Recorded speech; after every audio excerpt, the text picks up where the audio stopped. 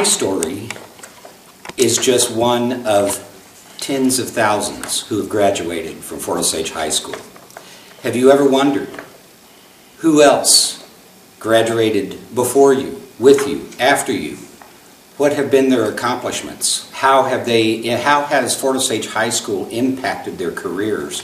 And are people who are now towards the end of their career looking back and wondering and wanting to remember the things about Fort Osage because they realize the impact that this education process and socialization process had on their life.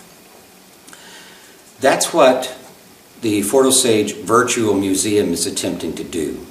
It's gathering historical information and putting it together in a format that chronicles the historical aspects of how the district was formed, who was involved with it, what were the accomplishments of the high school through the years, how did it develop and become the district that it is today. And anytime that you gather historical information, it also points you to what you can expect in the future. How that impact will continue to move forward and influence those generations that are yet to come.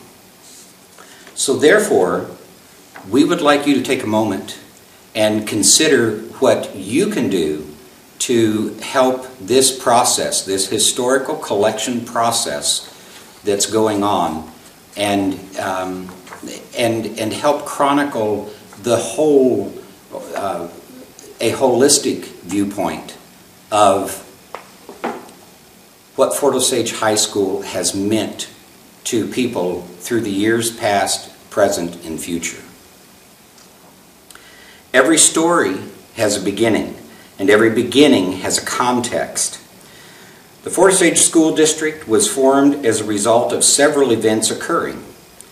The Fort Osage Virtual Museum is the product of an effort to capture the historical context out of which the Fort Osage Reorganized School District No. 1 originated.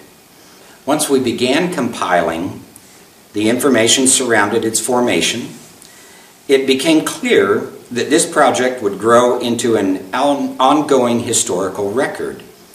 By converting this information to a digital format, it is now able to be accessed by anyone with a browser and an internet connection. But we need your help to make this a complete history. In this presentation, we're going to cover several aspects of the ongoing effort to complete the historical record. First, we are going to delve into a more complete understanding of the purpose of the museum. Next, we will cover the items that we already have collected and digitized so that you have an idea of what information is important. And third, we will discuss historical information that is missing and the type of information that will be important for us to collect. Fourth, we will go into detail on how individuals can help, because there are many different facets involved in the collection and preservation process. Finally, we are looking for your suggestion on what further information you would like to see included in the Fort Osage Virtual Museum. For most of the alumni of the Fort Osage School District, their experience of the Fort Osage High School is encapsulated in the 4-year time frame that they attended from freshman to senior years. The vast majority of the alumni have no experience with the high school building illustrated in the bottom right-hand corner when the high school was first built in 1955. Most are not familiar with the structure in the upper right-hand corner, which is the latest iteration of the high school entrance into the Performing Arts Center and Administration Office. But these are aspects that all Fort Osage alumni have in common, including the mascot and the school song. The purpose of the museum is to develop a digital resource of information, and this information includes a collection of annual records, events, recognition of students, staff, and administrators. This done with the express purpose to preserve district history for future generations. It also includes state and national news, often found in newspaper articles. It also includes a body of genealogical information, buildings, archived artifacts, documents, and oral history.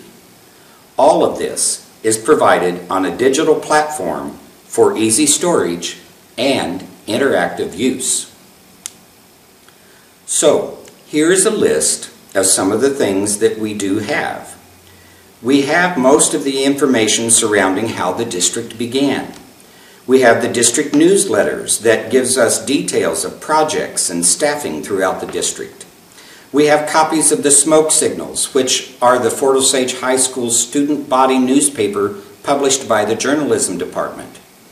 We have the yearbooks, which provide a lot of detail concerning administration, faculty, student body, and extracurricular activities. We have records of sports championships. We have records of building anniversaries. We have records of building projects, and we have records of the bonds and levies that provided funding to expand the education program throughout the district.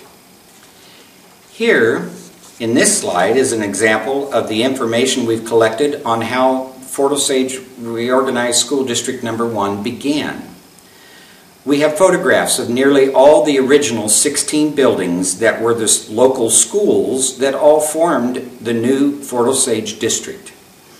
Many of them were one-room schools. We have class photographs, yearbooks, graduation programs, and many more memorabilia from those individual schools. We have copies of the Fort Osage School District newsletter, which documents the outstanding achievements of administrators, faculty, and students. These also provide important information concerning building projects, progress, completion, and dedication. The Fort Osage High School smoke signal captures the perspective of the student body through the guidance of the journalism faculty. This also provides us with details of how the programs and curriculum influenced and impacted the development of talents within the student body. It also captured important cultural and societal events with commentary from faculty and students.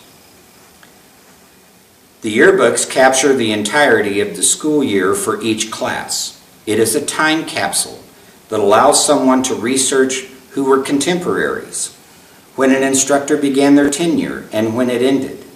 It captures the cultural influences in clothing and vernacular.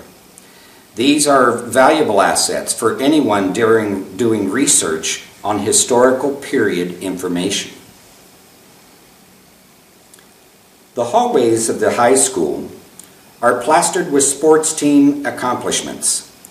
In these trophies, plaques, and record boards, we have recorded a long history of accomplishments. Digitized images of these provide ready access information to anyone who is curious of if their record still stands. By having a solid record of when building projects were completed and buildings dedicated, we are then able to determine when important anniversaries should be recognized, such as 50-year celebrations for buildings and so on. By tracking the expansion of the district through photographs and dedication programs, we are able to provide a history of the Fort Osage School District that engenders respect for what has been accomplished and a personal pride for being a part of this important cultural entity. The Fort Osage Virtual Museum project of collecting information has led us to the special projects done by the Student Council called Memory Boxes. These projects are the collection of a graduating class who developed slideshows and other special memorabilia for that particular graduating class. These are important historical documents. This effort has also led to special projects with the senior high and the district. Here are some of the things for which we are looking. Donated yearbooks from Buckner's Hall's Memorial 1943, 44, 1951, and 1953. Fort Osage High School yearbooks 1959, 1960, 1961, 1962, or anything after that. Levacy High School, anything other than 1946. We are also looking for additional district newsletters. Let us know what you have and we will tell you if it is needed. Some things may be a work in progress. Also, we're looking for pictures of buildings from earlier years, like the 1950s and 60s, maybe into the 1970s. We are looking for both audio and video interviews of anything to do with the school district. Here is how you can help. We need data entry volunteers. We need storytellers, speakers, designers, researchers, money for projects, scanners, and we need to develop a curator assistance program. Finally, we would like to know what you would like to see added to the virtual museum, or how our virtual museum can be improved. If you are interested in being a volunteer, we need you to fill in your name and the best way to contact you, which is either a phone number, email, mailing address, or text. Then please offer suggestions on what you'd like to see on the Fort Osage Virtual Museum website.